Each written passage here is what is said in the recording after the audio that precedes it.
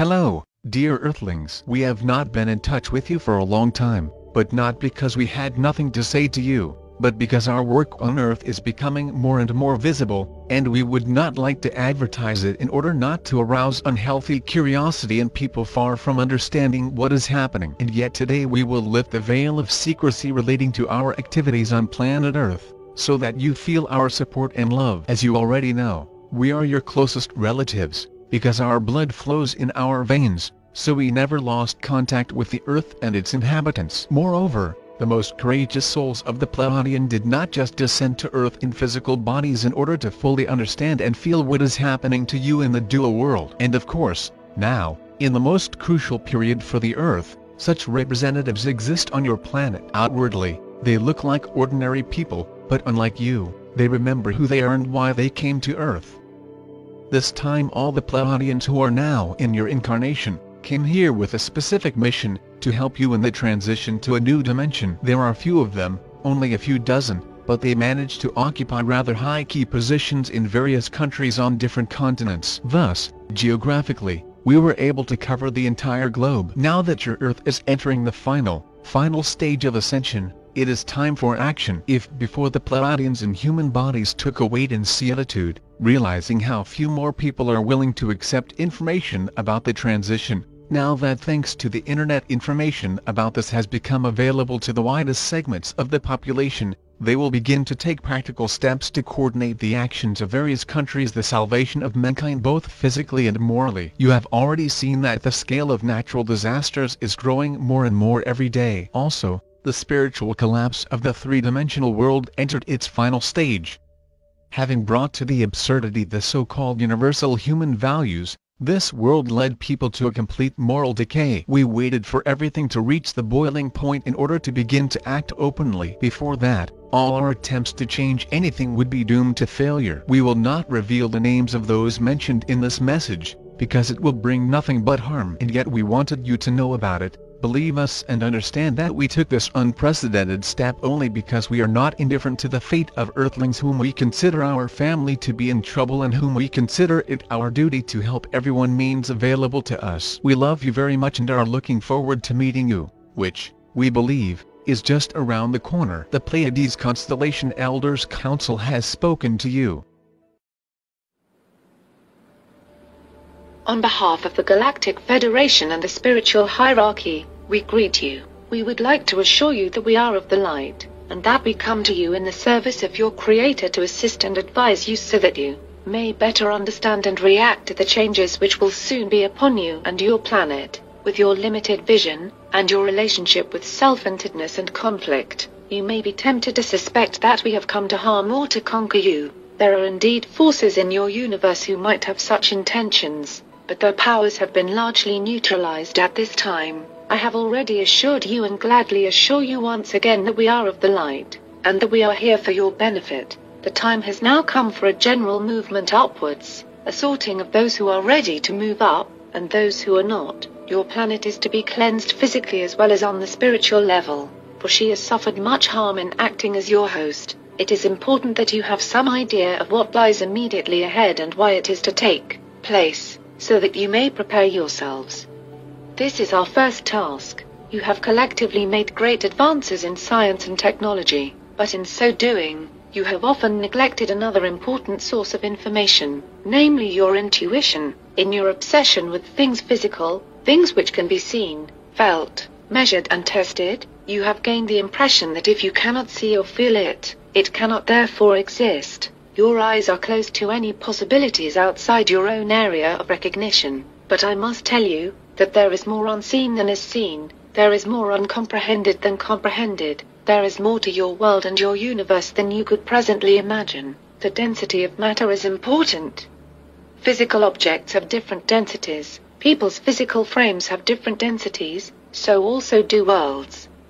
We are of a lighter, finer density than you, as also are the manifestations which you call spirits or ghosts. Place some pebbles in a sieve, then pour water over them and see how the finer density of water allows it to pass around the denser pebbles.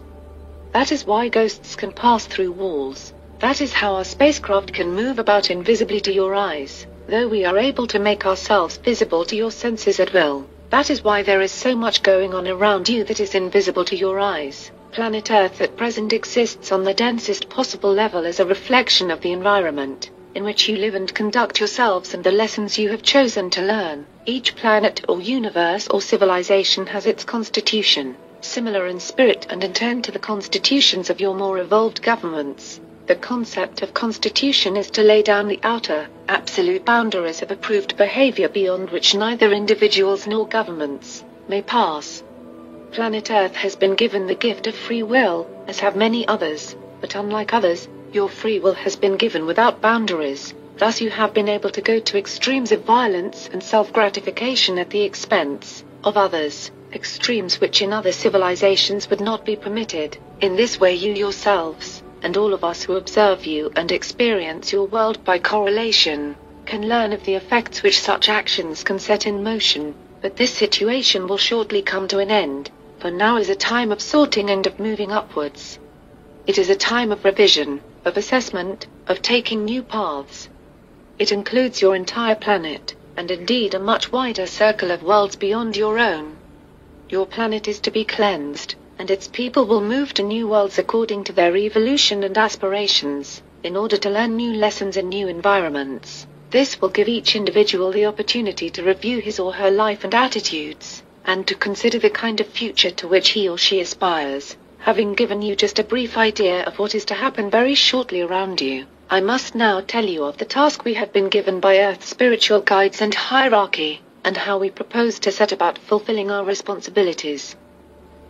It is our intent to use what in your language might be referred to as the carrot and the stick. The stick is not, as you might at first think, a weapon to be raised in aggression or anger or envy.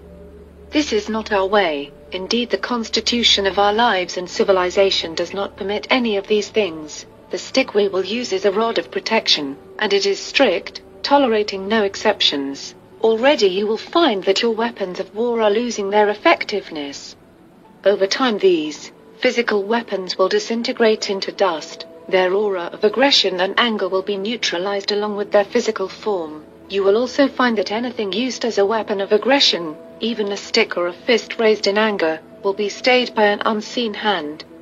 Ultimately, you will find that when any words are to be spoken in anger or aggression, the voice of the speaker will falter as if gently choking, so that such words may not be expressed.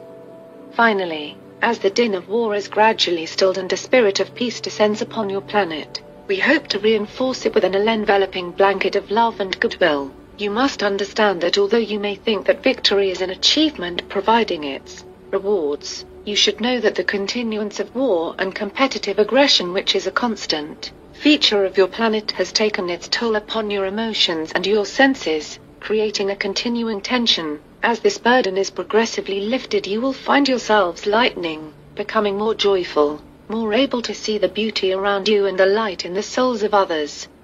Perhaps you, with your tradition of total free will, may feel that this is an unwarranted intrusion into your liberty, although you may well agree in principle that the neutralization of all anger and aggression, together with all weapons of war, will be a wonderful thing. You may not feel altogether comfortable with its imposition by an alien and foreign force, yet I must tell you that such rules are not unusual. Indeed, your planet is almost unique in permitting such activities, which are not within the constitutional bounds of other civilizations. Many of you may also feel that while an end to violence is a good thing in principle, it is necessary first of all to repay debts, to claim the eye for the eye. But I must tell you that such vendettas, such acts of violence followed by counter-violence in the name of honor, these acts have been going on for centuries in your collective lives. Somewhere, at some time, the perpetuation of violence must stop. This is now the place and the time. I must also explain that if we are to help you, as we have been instructed to do, we must first ask you to be still. We cannot help and advise those who are too busy killing one another to listen to our words. If you could see your planet from outer space as we do all the time, you would see a murky aura of accumulated hate and aggression, and your ears would be deafened by the constant clamor and din of war, the shooting and the bombs, the cries of the wounded and the dying, and the destruction of so much of the physical assets of your civilization which you have previously built with expenditure of great effort and planetary resources. If only the effort you have put into destruction and rebuilding could have been directed into preserving and enhancing, of building upon building. Imagine how rich your civilization would now appear. But that is your destiny, and it is not for us to question it, only to point out that if you are to listen, to be informed, to improve your conduct and make a right decision when needed to do so, then you must first be stilled. Our stick will be the rod of protection, ensuring that acts of aggression are halted so that the clash of war may be stilled and the spirit of aggression, of violence and revenge may be quietened. The carrot of persuasion will take the form of suggestions as to how you may conduct your lives more peaceably, more spiritually, with the reward that in so doing you may be more ready to move to a higher level of being. It is a hope that as you pause for a moment in your aggression and counter-aggression, when your ears are no longer filled with the din of war and your senses not fully preoccupied with getting the better of others before they get the better of you, in that stillness and space of neutrality you may be persuaded to begin afresh, and to build for yourselves a society where relationships are based on mutual respect, non-aggression and cooperation, on construction rather than destruction. A daunting, perhaps even impossible task. No. Indeed, it is much easier done than imagined. In other societies more developed than your own, there is one guiding principle of conduct between people. It is a simple rule. First, do no harm. You must start early with your very youngest children, as we also do, teaching them what is to us the most important rule of life: respect others as you would have them respect you. Think no unkind thoughts, say no unkind words, for one only puts others down in order to make oneself feel greater. Learn to value yourself for what you are. Build upon your incarnated foundation, develop yourself and your natural gifts, remembering only that you should enrich your own life without impoverishing that of others. Emotionally, spiritually or physically, your governments too must reform themselves rapidly, for despite the belief which many hold that they live in a democracy, in truth few people trust their governments to act competently, honestly and efficiently. The purpose of government, in the words of your Thomas Jefferson, is to prevent men from injuring one another. If only you had but one government which did just that, which ensured peace and true social justice among its people, acting productively without undue waste, with honesty and transparency, with the interests of the people, its customers, at heart, you would never believe the beneficial, almost magical effect it would have. With that one principle, there would be physical plenty for all to live challenging and rewarding lives in a pleasant environment on a respected planet. As you shed your aggressive competitiveness, competing only with ignorance to create knowledge, competing only with poverty to create wealth which all may share, conducting your collective lives according to the principle of mutual respect and cooperation, so all the dark, dank places you have created for yourselves will be changed and brightened. Those who have been put down will find new freedom to make their own contribution, and the harm done to your host planet can slowly be undone. There will be little enough time for this new spirit to take root, but if you can only pause from your aggression long enough to enjoy the stillness of peace, if you can order your collective affairs according to universal laws long enough to glimpse the rewards of peace, justice and cooperation, and if experiencing these things each of you can profit from your new environment in order to review your personal attitudes, your approach to yourself and to others, you will then be in a position to embrace a brighter future. It is our wish to remain with you, and to communicate with you constantly in order to give you a wider view of that which you cannot see, of developments around you and how they will affect you, and in our behavior towards you, we will show you the creative, nurturing power of love, of mutual caring and assistance which we hope that you too will embrace among yourselves.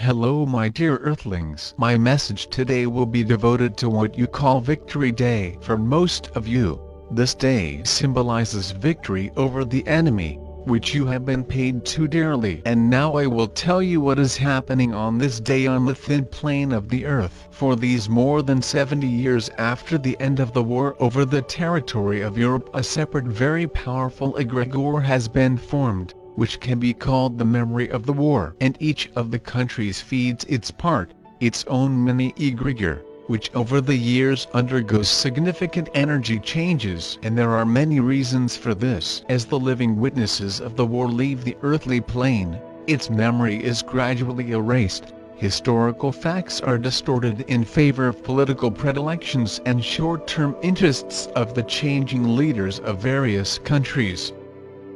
As a result, these egregors of war hold in themselves the energies of such different vibrations that, in turn, are subdivided into even smaller egregors consisting of uniform energies. Unfortunately, most of them are negative. What is this energy? First of all, it is the energy of suffering, which is constantly fueled by numerous war films supporting the hate of pain and suffering at the expense of the spectator's empathy. Secondly, these are energies of aggression, anger and powerlessness to change anything. Thirdly, the energy of pride for the victory, the winners, and a sense of humiliation of those who lost. The feeling of guilt is mixed with this by the descendants of those who unleashed this bloody massacre in Europe, and the pain of losing their loved ones in this war that brought them nothing but shame. Add to this the tragic fate of the people who died in the concentration camps and the days of remembrance of them.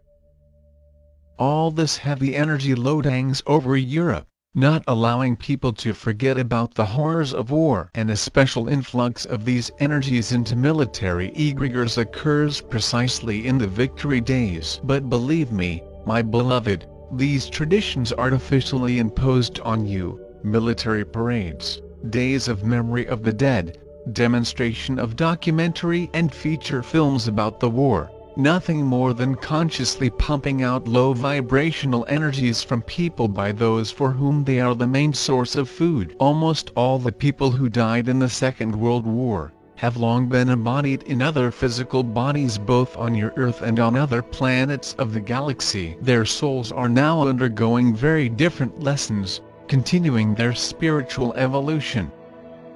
And everything that they experienced during the Second World War fell into the treasury of their souls as a precious experience of living in the dual world, a sad, tragic experience, but so necessary for them at that time. Try, dear ones, to look at everything that happens through the eyes of those who have already got rid of the dualistic thinking and are able to see everything in a different light. All you can do on such days is to send all your love and gratitude to all the souls who perished in this war, and their souls will surely feel your love, wherever they are now. Today I would like to tell you about what is happening now in near-Earth space and explain to you what caused my yesterday's address to you about the celebration of Victory Day. The higher forces of the universe and the Galactic Federation of Light are making unprecedented attempts to cleanse your planet of low vibrational energy so that it rises to a new energy level.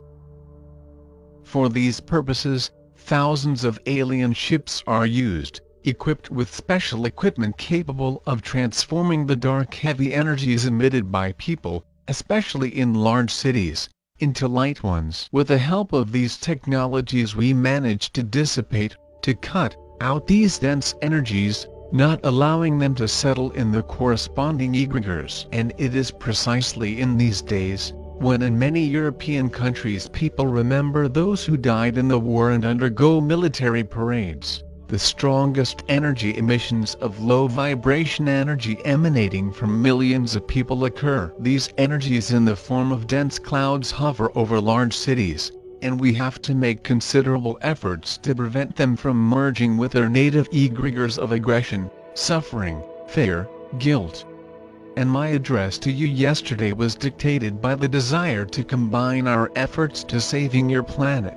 Do not make it heavy with low energies, but as much as possible ease with high vibration rarefied energies of love and gratitude. I do not create illusions and understand that only a few are able to hear me, only those whose consciousness has already gone beyond duality and who have managed to get rid of stereotypes of attitudes towards the dead, and especially those who were killed in the most ruthless way. For centuries, the knowledge of reincarnation corroded from almost all religions of the world has done its job. The deceased person is mourned, many years have grieved for him, causing great harm to himself and to the one who left, forcing his soul to suffer from powerlessness and inability to reassure his loved ones left on Earth and tell them about what is actually happening to them after they leave the earthly plane. It is death that made reptiloids the main tool of their energy harvest and continue to cultivate for centuries well-established methods of pumping out the energy and pain they need. And it has become especially noticeable now, when the Earth itself throws off the old clothes of obsolete energies that are not able to exist in the new world of the fifth dimension. It hurts us to see that even those of you, whose souls have chosen the path of ascension, cannot completely depart from their habits and move along the groove, thereby unwittingly multiplying the evil on Earth. And now I appeal to those of you who understand and wholeheartedly accept what I told you yesterday and today, to do a meditation designed to neutralize the consequences of the celebration of Victory Day.